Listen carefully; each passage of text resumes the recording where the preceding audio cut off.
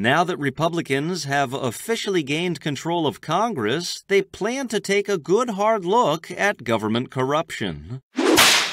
From Russiagate to lost Ukrainian aid to the FBI to Anthony Fauci, the new majority claims that there will be no stone left unturned.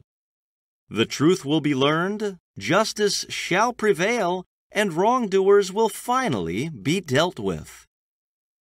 The GOP has made it a point, however, to stress that these investigations take time, and is asking its supporters to be patient.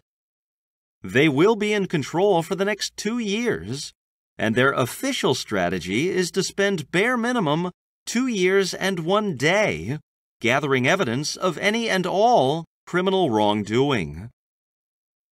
If they are so lucky as to maintain or expand their majorities in 2024, Republicans promise to elongate their investigations until they are once again in the minority, where they will be unable to do anything of consequence.